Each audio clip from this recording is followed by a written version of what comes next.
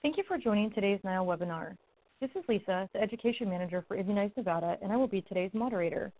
Before we get started, I'd like to review a couple of housekeeping items. Please first locate the chat box in the bottom left corner of your screen. If you have any questions, type them into the chat box and we'll address those questions at the end of the presentation.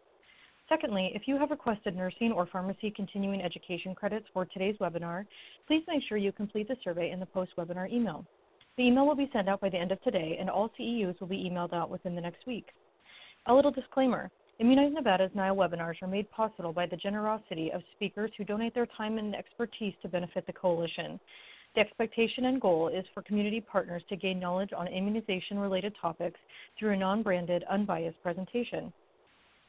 I'd like to now turn it over to our speaker, Commander Tina Objio, who is a nurse educator with the Communication and Education branch at CDC and a U.S. Public Health Service officer.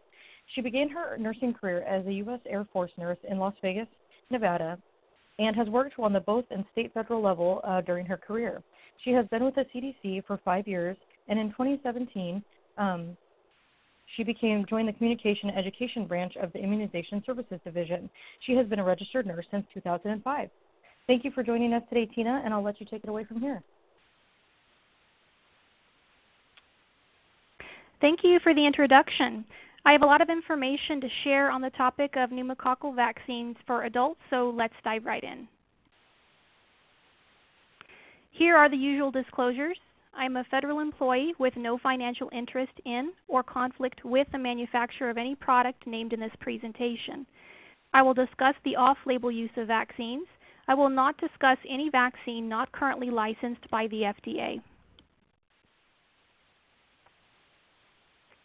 I will be covering a little bit of history on pneumococcal disease and vaccine development. I will discuss some epidemiology and data that relates to the application of risk factors for pneumococcal disease. The level of risk then determines the pneumococcal vaccines recommended as well as intervals. All of this can be rather complex, so I'll also share some tools that can be used to help staff implement recommendations made by Advisory Committee on Immunization Practices, or ACIP. Last, I will present some simple case studies to help you gauge your level of understanding. If you are a beginner with pneumococcal vaccines or just struggling to understand recommendations, don't worry, you don't have to get all of this on one take. I'll share some additional training resources at the very end of the presentation.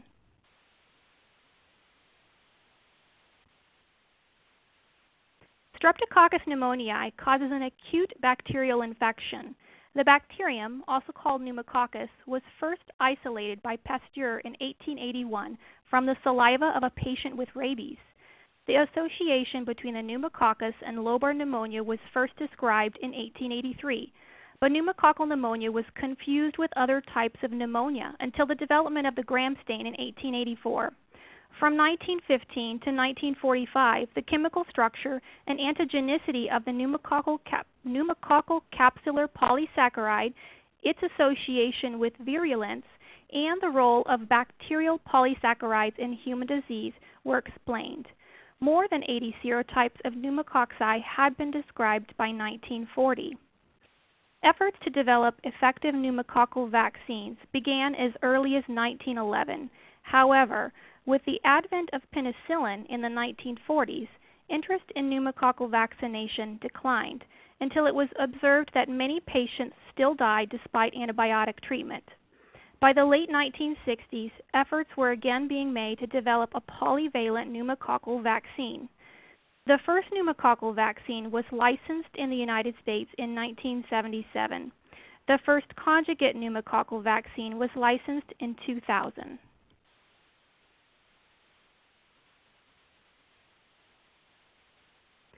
Streptococcus pneumoniae bacteria are lancet-shaped, gram-positive, facultative anaerobic organisms. They are usually observed in pairs, but may also occur singularly or in short chains. Some pneumococci are encapsulated, their surfaces composed of complex polysaccharides. Encapsulated organisms cause disease for humans and are the primary basis for the pathogenicity of the organism. The polysaccharide capsules are antigenic and form the basis for classifying pneumococci by serotypes. 92 serotypes have been identified based on their reaction with type-specific antisera. Type-specific antibody to capsular polysaccharide is protective. These antibodies and complement interact to opsonize pneumococci, which facilitates phagocytosis and clearance of the organism of the same serotype. Antibodies to some pneumococcal capsular polysaccharides may cross-react with related types as well as with other bacteria, providing protection against additional serotypes. Most Streptococcus pneumoniae serotypes have been shown to cause serious disease, but only a few serotypes produce the majority of pneumococcal infections. The 10 most common serotypes are estimated to account for about 62% of invasive disease worldwide. The ranking and serotype prevalence differ by patient age group and geographic area. In the United States, prior to the widespread use of PCV7, the 7 most common serotypes isolated from blood or cerebral spinal fluid, CSF, of children younger than 6 years of age account for 80% of infections. These 7 serotypes account for about 50% of isolates from older children and adults.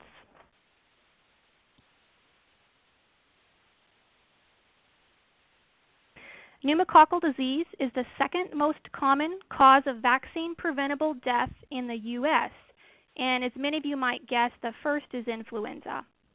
Pneumococcal pneumonia is the most common form of pneumococcal disease in adults. Pneumococcal pneumonia alone is not considered to be invasive disease. It is estimated that about 900,000 Americans get pneumococcal pneumonia each year, and about 5 to 7% die from it. As many as 400,000 hospitalizations from pneumococcal pneumonia are estimated to occur annually in the U.S. The incubation period of pneumococcal pneumonia is short, about 1 to 3 days. Symptoms generally include an abrupt onset of fever and chills or rigors. Typically, there's a single rigor, and repeated shaking chills are uncommon. Other common symptoms include pleuritic chest pain, cough productive of mucopurulent rusty sputum, dyspnea or shortness of breath, tachypnea or rapid breathing, hypoxia or poor oxygenation, tachycardia or rapid heart rate, malaise, and weakness. Nausea, vomiting, and headaches occur less frequently. Other clinical syndromes include the 2 most common forms of invasive disease, bacteremia and meningitis. Bacteremia is bloodstream infection, and meningitis is infection of the meninges, the lining covering the brain and spinal cord. Symptoms may include headache, lethargy, vomiting, irritability, fever, nuchal rigidity, cranial nerve signs, seizures, and coma. An estimated 5,000 cases of pneumococcal bacteremia without pneumonia occur each year. The overall case fatality rate for bacteremia is about 20%, but it may be as high as 60% among elderly patients.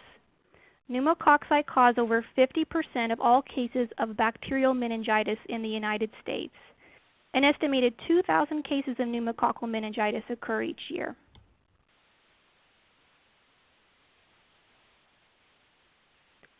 This graph of invasive pneumococcal disease shows the rate of invasive disease per 100,000 population by age group, and demonstrates that the highest rates of invasive disease occur in those younger than 2 years of age and those 65 years of age or older.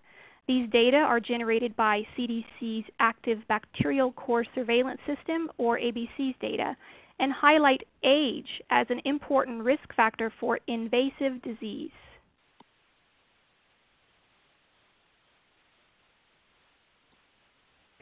In addition to age-related risk factors, there are also medical risk factors for invasive disease. These include functional or anatomic asplenia, and functional asplenia includes sickle cell disease because sickle cell disease slowly destroys the affected person's spleen. Altered immunocompetence is a risk factor for invasive disease. Also, other underlying medical conditions like chronic renal disease, nephrotic syndrome, and conditions that predispose to cerebral spinal fluid or CSF leak. Also, patients with cochlear implants have an increased risk of pneumococcal meningitis. Other underlying medical conditions are risk factors for invasive disease, but the risk is lower. These include chronic heart disease, chronic lung disease, diabetes, alcoholism, chronic liver disease, and solid organ transplant. There are behavioral risk factors that predispose to invasive disease, primarily due to the effect on the immune system. This has been observed in cigarette smokers 19 years of age and older, so smoking is also a risk factor.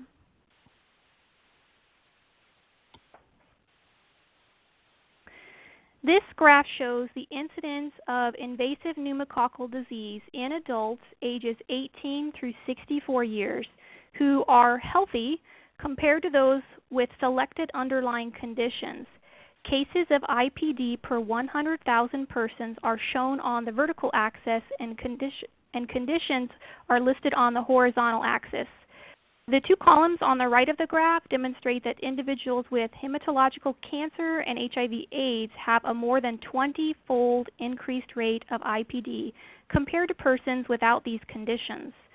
Adults with the other conditions on the graph have a 3 to 7-fold increased risk for IPD compared to persons without these conditions. As you can see, the risk can be broken down into two categories, and for the sake of making this easy to understand, you will hear me call these groups high risk and highest risk when we discuss vaccine indications later on. There's also a group between these two that I will refer to as higher risk, but that group is not shown on this slide. They will be discussed later and include persons with CSF leak or cochlear implant.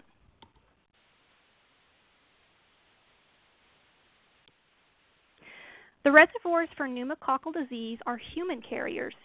Pneumococci are common inhabitants of the respiratory tract and may be isolated from the nasopharynx of 5 to 90% of healthy adults. Rates of asymptomatic carriage vary with age, environment, and the presence of upper respiratory infections. Only 5 to 10% of adults without children are carriers. On military installations, as many as 50 to 60% of service personnel may be carriers. The duration of carriage varies and is generally longer in children than adults. In addition, the relationship of carriage to the development of natural immunity is poorly understood. Transmission of S. pneumoniae occurs as a result of direct person-to-person contact via respiratory droplets and by autoinoculation in persons carrying the bacteria in their upper respiratory tract. Pneumococcal infections are more common during the winter and in early spring when respiratory diseases are more prevalent. The period of communicability for pneumococcal disease is unknown, but presumably transmission can occur as long as the organism appears in respiratory secretions. I'm now going to talk about pneumococcal vaccines.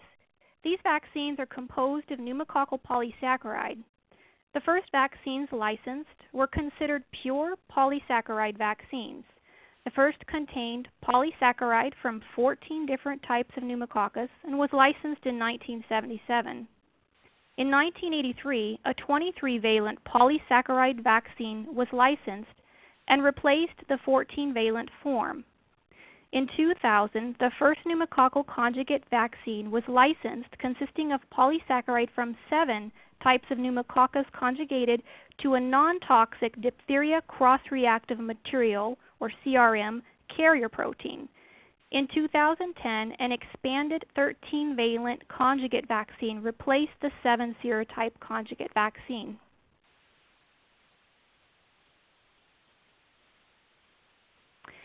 PCV7 was introduced into the routine schedule in 2000 and has been tremendously successful in reducing the rate of invasive pneumococcal disease, or IPD.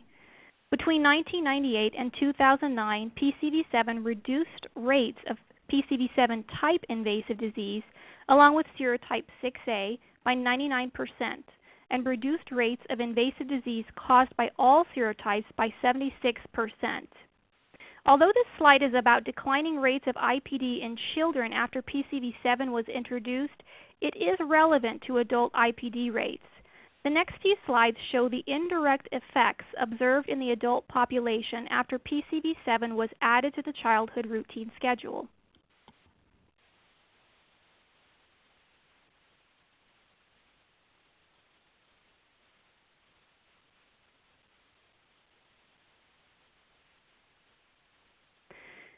This figure shows changes in the incidence of invasive pneumococcal disease among adults 19 through 64 years of age from 1998 through 2015 in the United States. Rates of IPD expressed as cases per 100,000 population are shown on the y-axis and calendar year of surveillance on the x-axis. Blue bars represent overall IPD incidence. Orange bars represent IPD incidence caused by serotypes included in 23-valent pneumococcal polysaccharide vaccine, PPSV23, while the gray bars represent IPD incidence caused by serotypes included in the 13-valent pneumococcal conjugate vaccine. Note the decline starting in 2000 as mentioned in the previous slide, and I put a green arrow there to make that a little bit easier for you to see. The overall IPD incidence declined from 16 cases per 100,000 in 1998 to 7 cases per 100,000 in 2015. IPD caused by PCV13 serotypes declined from 11 cases per 100,000 in 1998 to 2 cases per 100,000 in 2015. IPD caused by PPSV23 serotypes also declined from 14 cases per 100,000 in 1998 to 5 cases per 100,000 in 2015. But these reductions were due to declines in IPD caused by serotypes in common with PCV13.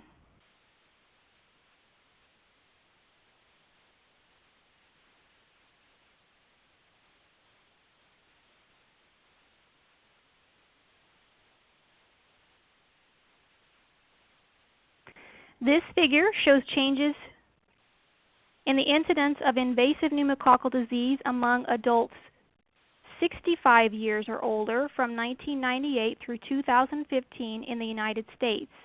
The overall IPD incidence declined from 59 cases per 100,000 in 1998 to 23 cases per 100,000 in 2015. IPD caused by PCV13 serotypes declined from 44 cases per 100,000 in 1998 to 5 cases per 100,000 in 2015. IPD caused by PPSV23 serotypes also declined from 51 cases per 100,000 in 1998 to 13 cases per 100,000 in 2015. But these reductions were, as in younger adults, due to declines in IPD caused by serotypes in common with PCV13.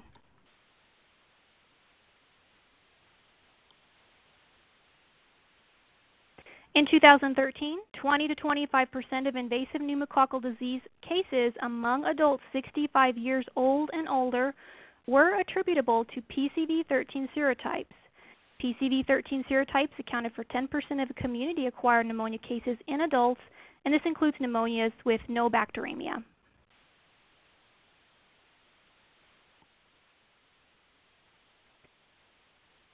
The pneumococcal polysaccharide vaccine, or PPSV23, contains polysaccharide antigen from 23 types.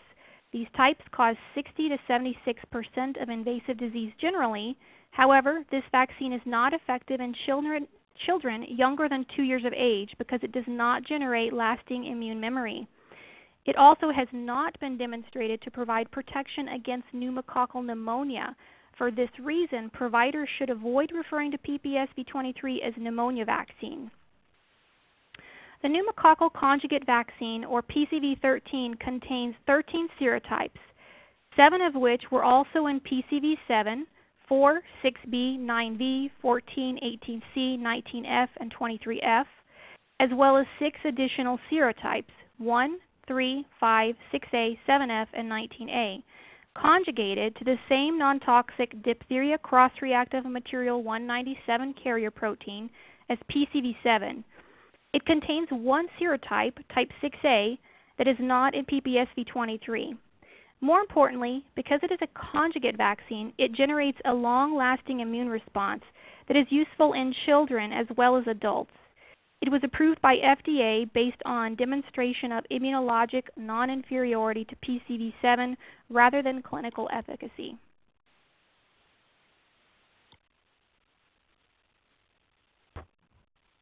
Having discussed burden of disease, I will move on to immunogenicity and effectiveness, beginning with PPSV23 vaccine. While 80% of healthy adults who receive PPSV23 vaccine develop antibodies against the serotypes contained in the vaccine, most estimates of effectiveness range between 60 to 70% against invasive disease among immunocompetent older persons and adults with underlying illnesses.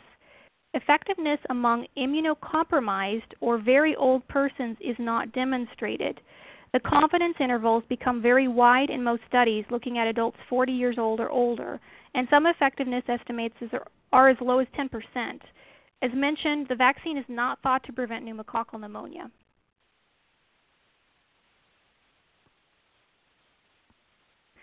A note on the complexity of recommendations for PCV13.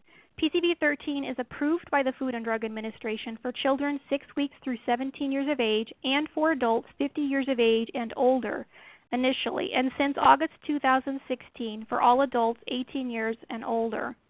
ACIP's recommendations and CDC's guidance recommended this vaccine for broader use earlier. Beyond the routine infant-toddler recommendation, which we will not discuss today, ACIP recommended use of PCV13 for immunocompromised persons 6 years of age and older in 2012 and 2013, and ACIP recommended use of PCV13 for all adults 65 years and older in 2014.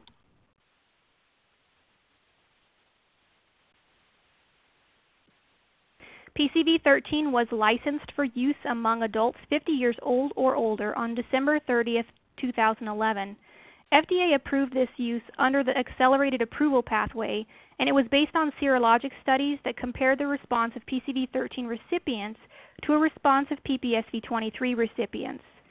One of the post-approval conditions of licensure was the performance of a randomized controlled trial of PCV13 against pneumococcal pneumonia among adults 65 years old and older in the Netherlands, the CAPITA trial.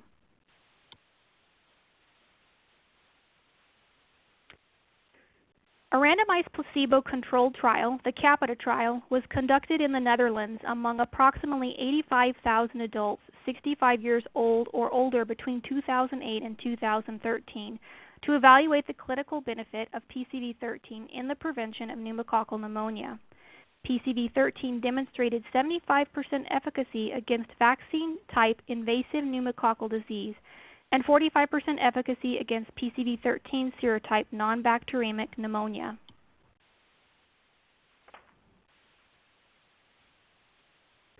Because of these results, ACIP now also recommends a dose of PCV13 in all adults 65 years of age or older if they have not already received a dose of PCV13.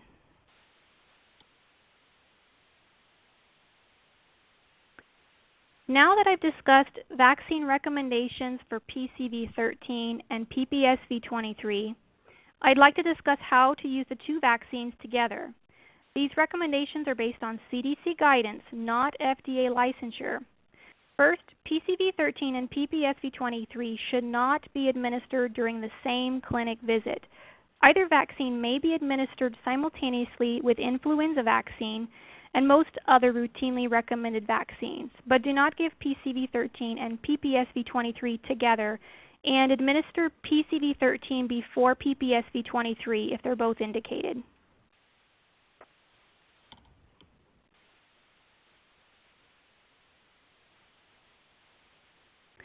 PCV13 eligible adults receive one dose if they have never had this vaccine before. This is true even after they turn 65. No additional doses of PCV13 are indicated if they have ever had a dose before. For PPSV23, eligible adults may receive up to 2 doses before 65 and a third dose after 65. Eligibility is based on risk factors. PPSV23 doses should be separated by at least 5 years. There are a few additional rules on timing. If both PCV13 and PPSV23 are indicated based on risk, when PCV13 is administered first, wait 8 weeks before administering PPSV23. If PPSV23 is administered before PCV13, wait 1 year before administering PCV13. Studies have shown that the immune response is better if PCV13 is given first, but if PPSV23 is given first, waiting a year before giving PCV13 is recommended. Last, if any of these timing intervals were violated, there's no need to try to calculate any further for adults. The doses count and do not need to be repeated.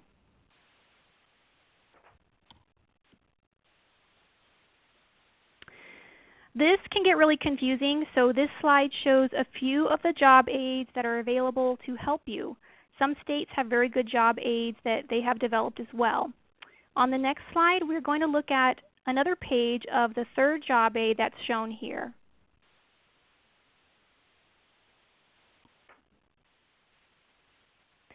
Here is a page from the third job aid shown on the last slide, also available on our website, shown at the bottom of the slide. I'm not sure how well you'll be able to see this, so I'm going to highlight a few features. Across the top, you will note the different age ranges, 19 to 64 years or 65 years and older, along with the two pneumococcal vaccine types, PCV13 and PPSV23. To the far left of the table, I added a column to emphasize risk categories using green, yellow, orange, and red. Along the left of the pink and blue table, you will see medical indications and conditions. This job aid allows the user to select the age and condition to find the corresponding recommendation to use PCV13, PPSV23, or both. It's a nice table to reference because it captures risk factors, age, and vaccine type, which are key factors for pneumococcal vaccine use. I would note that pneumococcal vaccines can be confusing even for seasoned healthcare professionals, so keeping job aids near your vaccine supply can really help your staff. There are additional pages on this website that highlight schedules and intervals, but they're difficult to read in a PowerPoint presentation, so I'm going to go through a few scenarios using slightly different graphics.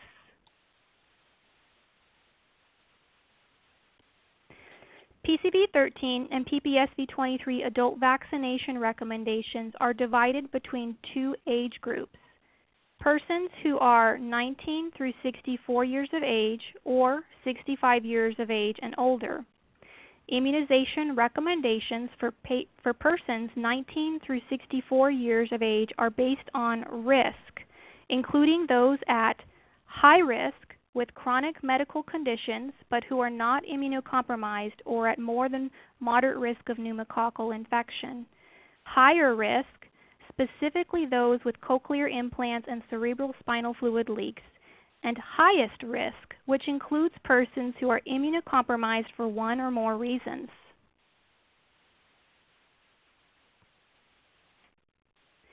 Persons at high risk include those with pulmonary disease, including COPD, emphysema, and asthma; cardiac disease, such as congestive heart failure and cardiomyopathies, but excluding hypertension; liver disease, including cirrhosis; diabetes; alcoholism; smokers; residents of a long-term care facility.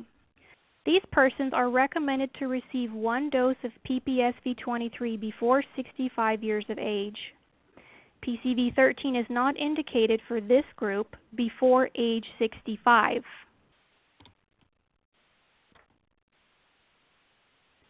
The higher risk persons, those with cochlear implants and cerebral spinal fluid leaks, should receive a dose of PCV13 first, followed by PPSV23 in 8 weeks. No revaccination is recommended for these persons until they reach 65 years. If these persons have already received PPSV23 as adults, they should receive PCV13 at least 1 year after the PPSV23 dose.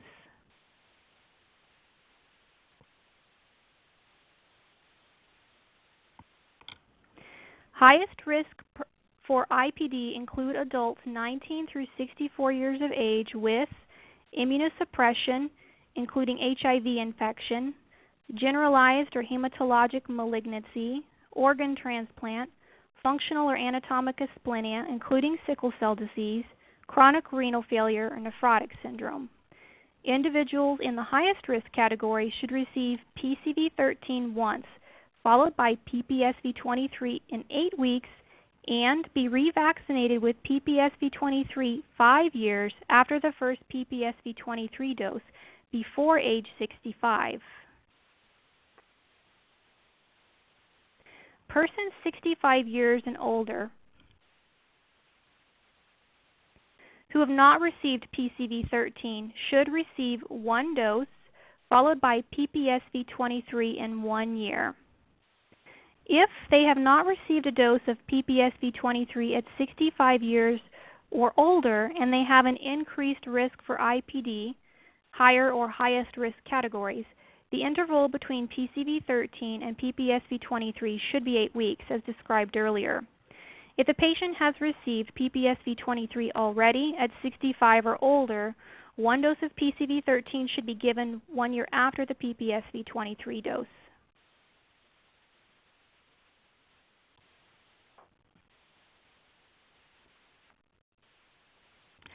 If the patient has received PPSV23 before 65 years, PCV13 should still be given at 65 or older, provided at least 1 year has passed since the PPSV23 dose.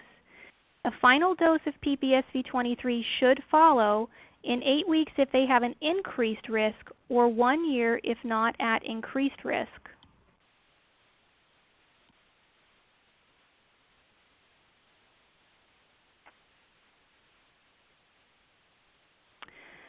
Let's review contraindications and precautions for pneumococcal vaccines, and thankfully these are straightforward.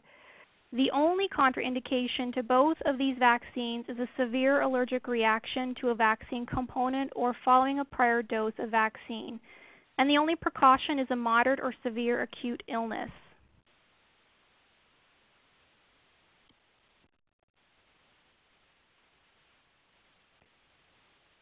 PCV13 and PPSV23 can both be administered by intramuscular injection. The deltoid is the preferred site, but the vastus lateralis may also be used. PPSV23 may also be administered by subcutaneous injection, and the upper outer triceps area is preferred. A common administration error among adult patients is giving more than 1 revaccination dose of PPSV23 in the 19 to 64 age range. As previously discussed, only 2 doses of PPSV23 are recommended for certain at-risk groups before the 65th birthday. PPSV23 and PCV13 are both inactivated vaccines, which means you can give them with all other recommended vaccines during the same visit using separate syringes or at any later time with no waiting period. The exception, in addition to the rule that PCV13 and PPSV23 should not be administered during the same visit, is as follows. If the person has functional or anatomic asplenia, if using Menactra min-ACWI vaccine, give PCV13 first, with a 4-week separation between the final dose of PCV13 and Menactra. For Menveo, there are no intervals that need to be observed. They can be given the same visit or before or after each other at different visits.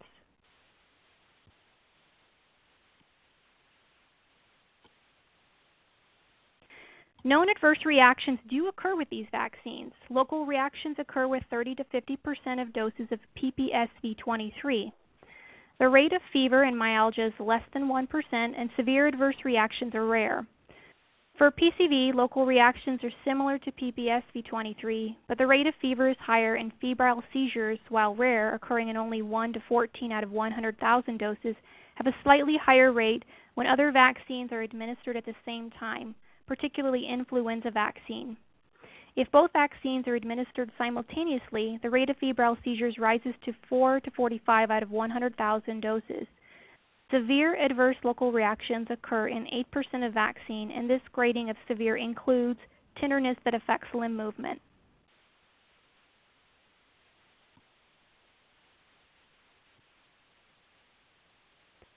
Pneumococcal vaccine should be stored in the refrigerator between 36 to 46 degrees Fahrenheit or 2 to 8 degrees Celsius. We frequently hear about vaccine administration errors related to the wrong formulation being administered, PPSV23 being administered when PCV13 was indicated, and vice versa. Strategies which may help prevent these errors include storing the vaccine formulation separately in the original packaging. When both formulations are mixed together in the same bin or area, it's easy for staff to grab and administer the wrong formulation. And label bins clearly. The Prevnar 13 and Pneumovax 23 labels are shown on the right and are available on the website listed at the bottom of the slide. These can be printed.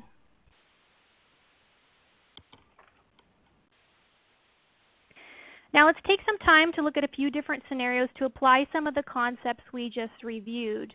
I'm going to read a simple case study, and then I'll pause for a few moments for you to consider the answer, and then we'll review the answer together.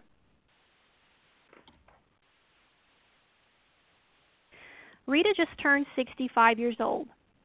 Today, she is being seen by her primary healthcare provider.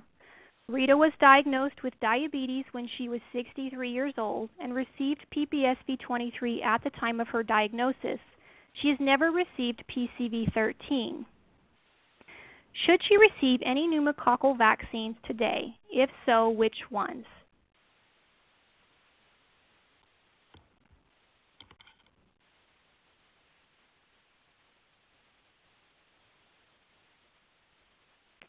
And the correct answer is B. Rita should receive PCV13 today. It has been more than 1 year since her PPSV23 dose, so she can get PCV13 vaccine today. Rita should not receive PPSV23 today. PPSV23 should be administered again after her 65th birthday, but the interval between PPSV23 doses is 5 years, so Rita would be eligible for a dose 5 years after the last dose when she's 68 years old.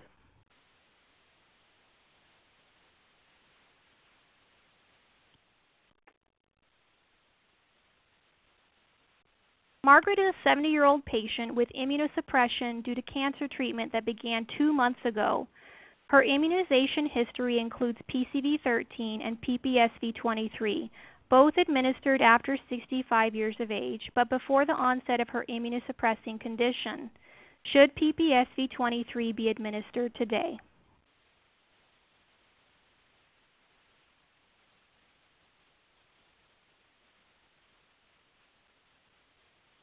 And the answer to this one is no. Even though this patient now has an immunosuppressing condition, only 1 dose of PPSV23 is recommended after the age of 65 years.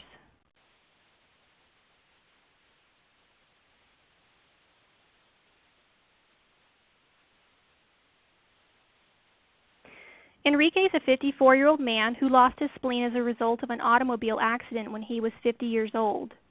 He's otherwise healthy, and prior to his accident had never had any pneumococcal vaccines. What pneumococcal vaccines should he have received after losing his spleen, if any?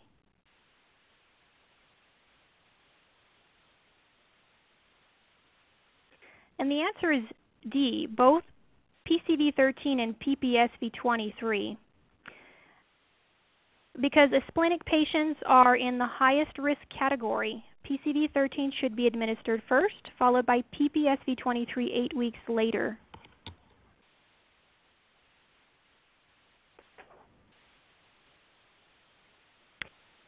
Enrique is now 55 years old and is being seen for a routine visit. It has been at least 5 years since his first pneumococcal vaccines, given at 50 years following loss of his spleen. What vaccines should he receive now, if any?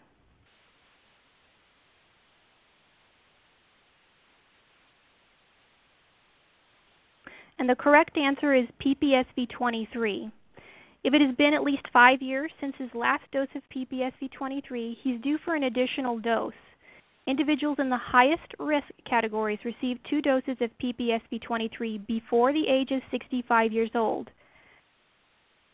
A second dose of PCV13 is not recommended for adults.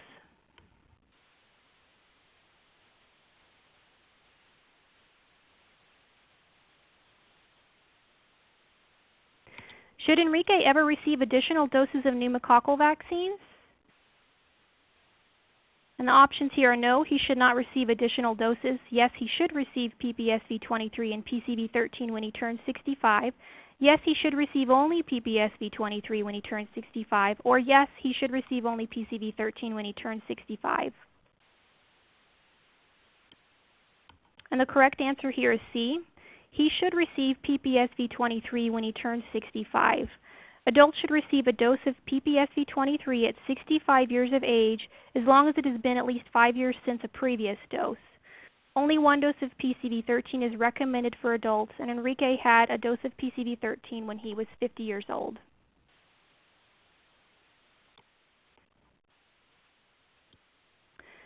Mari is a 20-year-old college student who just received a cochlear implant. She received PCV7 in childhood and has no other pneumococcal vaccination history. Should her healthcare provider recommend and administer any pneumococcal vaccines, and if so, which ones?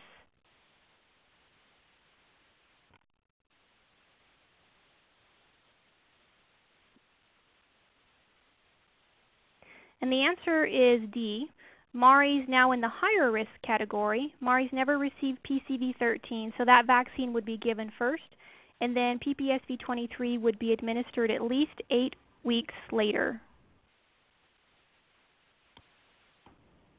And just a note on that, actually for people who have a planned procedure that would qualify them for pneumococcal vaccines, actually the recommendation is to try to administer what would be recommended once their procedure or therapy is started. So in this case, the best scenario would have been to complete her vaccines before her cochlear implant, but that didn't happen for Mari, so she got them after.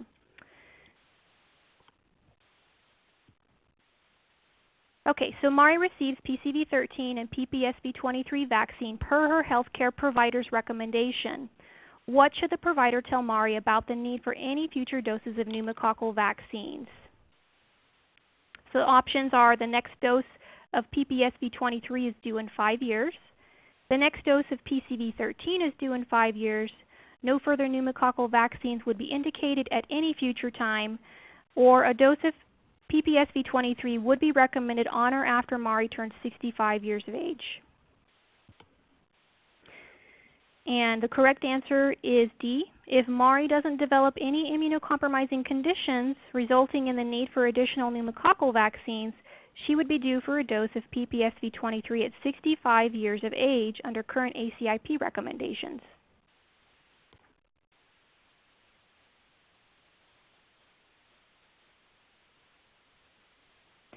Mari is now 30 years old and has been diagnosed with Hodgkin disease.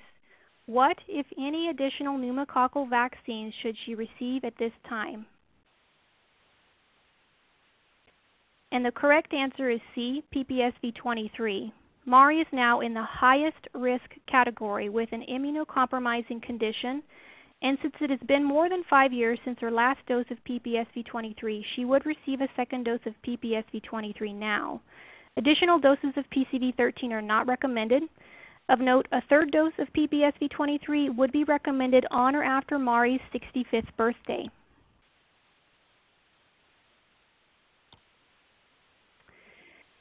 So a few additional points. Regarding treatment planning, and I discussed this briefly, but I'm going to go into it into greater detail. When elective splenectomy, immunocompromising therapy, or cochlear implant placement is being planned, providers should choose the vaccines appropriate to the level of risk for invasive pneumococcal disease which would exist after the surgery or treatment. For example, a person who will undergo elective splenectomy should be considered asplenic when applying these vaccine recommendations. The choice of vaccine also depends on past history of pneumococcal vaccination. After assessing the past history, if PCV13 and PPSV23 are both recommended, they both need to be administered, preferably before treatment or surgery, but they cannot be administered at the same time. Prevnar 13 should be administered first. The interval to the dose of Pneumovax 23 should be at least 8 weeks, determined by the risk of invasive pneumococcal disease which would exist after the treatment or surgery, as well as the past history of pneumococcal vaccination. If treatment or surgery cannot be delayed for more than 8 weeks or longer, providers can consider administering Pneumovax 23 after the treatment or surgery. And that information can be found in the Pink Book supplement, which I believe is Chapter 17. So let's discuss timing and interval errors. Prevnar 13 and Pneumovax 23 should not be administered simultaneously or at an interval less than 8 weeks. However, in adults, if Prevnar 13 and Pneumovax 23 are administered simultaneously or at an interval less than 8 weeks, neither dose needs to be repeated. A note, the rules are different for children, so you need to see the Pink Book supplement. High-risk patients, patients with functional or anatomic asplenia, altered immunocompetence, or renal disease are recommended to receive 2 doses of Pneumovax 23 separated by a 5-year interval unless the first dose was administered after the 65th birthday, in which case no additional doses are recommended. The interval between these 2 doses is 5 years. If this 5-year interval is violated, both doses should be considered valid, and neither dose needs to be repeated. So basically everything I just said there was that if you make a mistake in the spacing or interval for adults, the doses count, which is not the usual case for most other vaccines. Hematopoietic cell transplant, or HCT therapy. HCT recipients are at increased risk for certain vaccine-preventable diseases. As a result, HCT recipients should be routinely revaccinated after HCT regardless of the source of the transplant cells. Revaccination with inactivated vaccines should begin 6 months after HCT, and 3 doses of PCV13 should be given 6 months after HCT, followed by a dose of PPSV23. And that information can be found in the Pink Book General Recs chapter. It's always good to check for updates on all vaccines, including pneumococcal vaccines. New recommendations from Advisory Committee on Immunization Practices are published in Morbidity and Mortality Weekly Reports, or MMWRs, after the ACIP votes and CDC Director approves the recommendation. Current vaccine recs can be found by vaccine type at the site shown on the bottom of the slide. The Pink Book is another excellent resource for providers, and that site is also provided at the bottom of this slide. Off-label recommendations. ACIP does advise that PPSV23 can be administered with Zostavax, while the package insert for Pneumovax 23 says to consider administration of the 2 vaccines separated by at least 4 weeks due to a reduced immune response to Zostavax.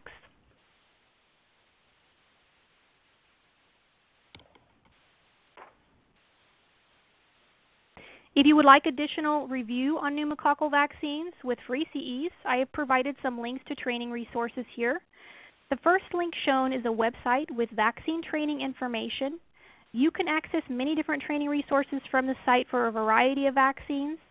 2 trainings specific to pneumococcal vaccines can be found at the second and third links shown. One is a self-paced training called You Call the Shots, and the second is a Pink Book webinar recording with slides. These can be accessed and completed online and provide continuing education credits. If you can't find the answer to one of your questions using resources shared today, we can be contacted for vaccine-specific questions at nipinfo@cdc.gov. We can usually respond to your question within 1 business day. That concludes the presentation, and I think we have time for a few questions now if there are any. Well, thank you so much, Tina. That's such a wonderful presentation. And before we say goodbye, we'd like to offer a little bit more time for last-minute questions. So please type those questions into the chat box now. While we are waiting for those questions to be typed in, just a couple of reminders. If you have requested nursing or pharmacy and continuing education credits for today's webinar, please make sure you complete the survey in the post-webinar email. The email will be sent out by the end of today, and all CEUs will be emailed out within the next week. If you would like to view or share this webinar, the recording will be available on our website along with information for future webinars. Please visit immunizednevada.org/webinars for those details. And I will give everyone just a couple more minutes.